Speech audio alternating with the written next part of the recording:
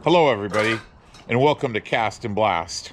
On today's episode, it's going to involve a little bit of minor parental supervision due to we're making extreme pipe jigs, extreme deep water halibut lingcod. It's going to involve fire, molten lead, and a slight amount of danger. And this is old school technology. We're going deep, deep, deep down to the bottom, like 450, 500, 800 feet deep, jigging for monster fish. We're talking big lead. We're talking lead 5 pounds, 3, 4, 5 pounders, massive hooks on them, getting hooked up, going down for the big ones. Well, you heard him. Today we're making DIY lead pipe jigs for our upcoming halibut and lingcod trip. So what we're using to heat our lead up is this Bayou back burner that we usually use to cook crabs, but today we're cooking lead in a cast iron pot. Bark it up, Holmes.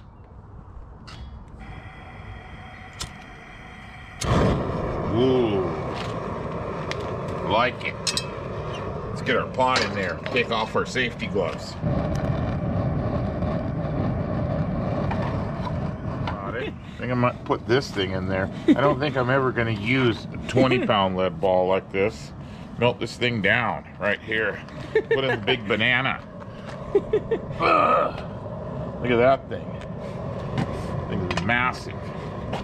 So now all we got to do is wait. With the amount of lead we got in that pot, it's going to take quite a while for it to melt down. So as you can see, the lead is starting to melt in our pot, and we're gonna get our copper tube and cut it in half. This is what the outside of our pipe jig is gonna be, and we're gonna pour the lead inside.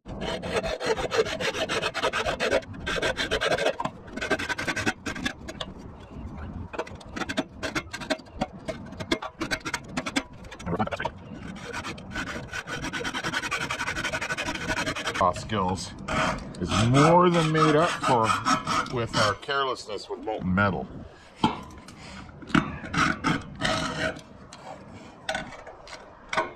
Ow! Yeah, starting to get somewhere.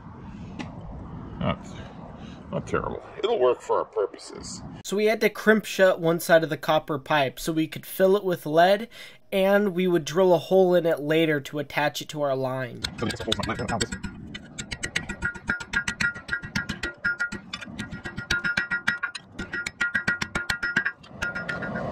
Skimming off all the impurities that float to the top in our slag so that we can just have clean lead, pretty clean lead underneath. Gonna get a little ladle of clean lead. Watch out, stay back.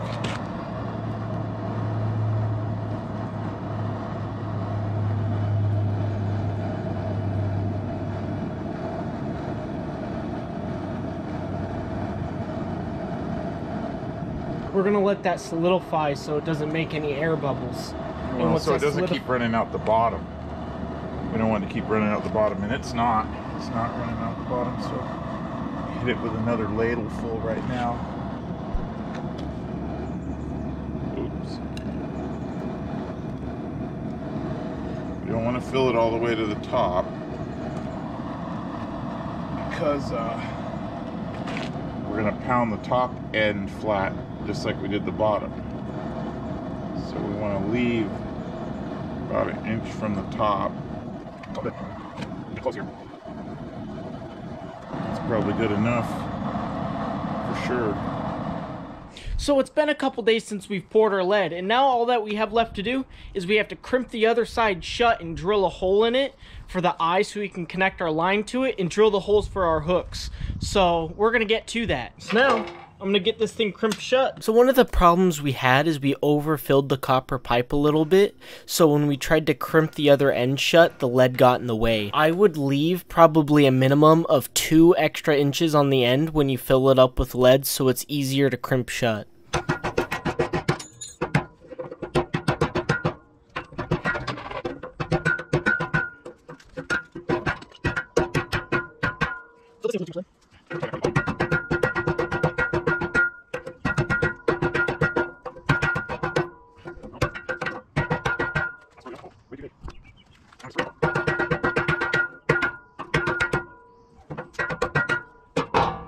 There we go.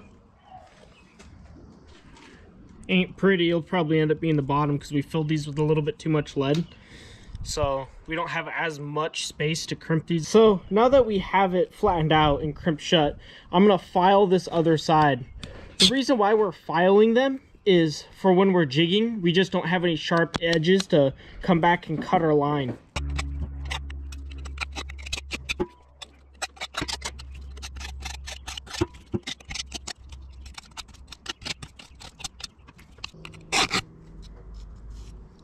There we go. That's pretty good. That's filed down enough. It's dull. So now that I got the pipe crimped shut, I'm going to use the center punch to make some starting dents so it's easier for me to drill. I'm going to put one at the top pretty close to the edge. And this is going to be the hole that's going to go to my rod. I'm going to put it about there. And this top one is where my first hook is going to be.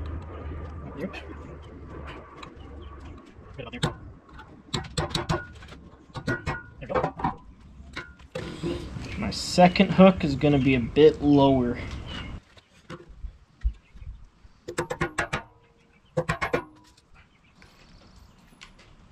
And there we go. I got all 3 holes center punched. I'm ready to drill out.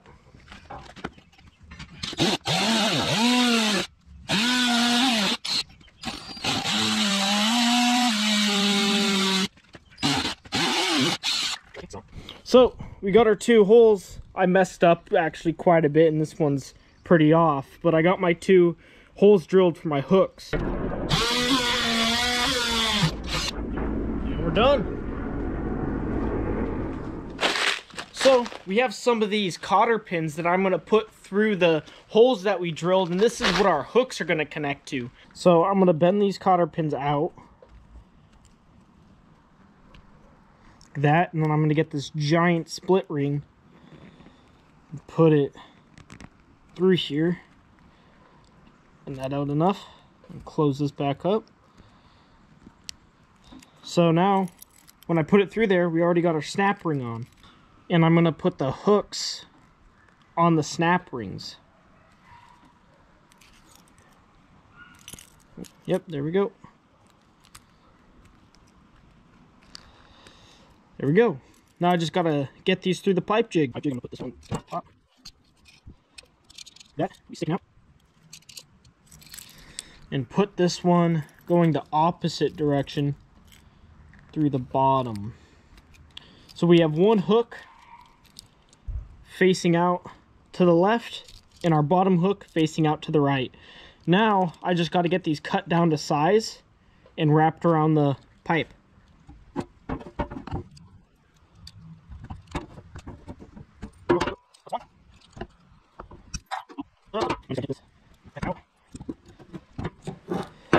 I got the hammer and flatten those.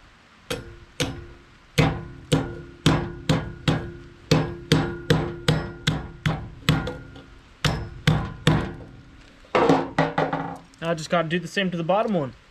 And there we have it. So what I'm also going to do is I'm going to put some electrical tape on the back of these so my line doesn't get behind here when I'm jigging. But pretty good. I mean, I need to hammer that down just a little bit more to get that flat, but so far we're rocking. Now, got to get my hooks onto these snap rings, and I'm almost done.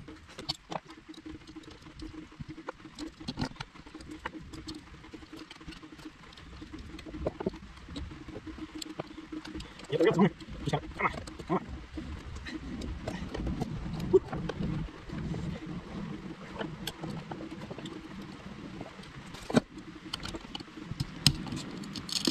That's one.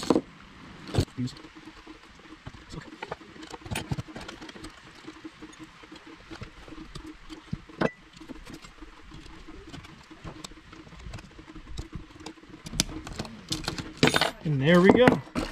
Now all that's really left to do is I just got to electrical tape the back of the pin so my line doesn't get behind there, and we're done.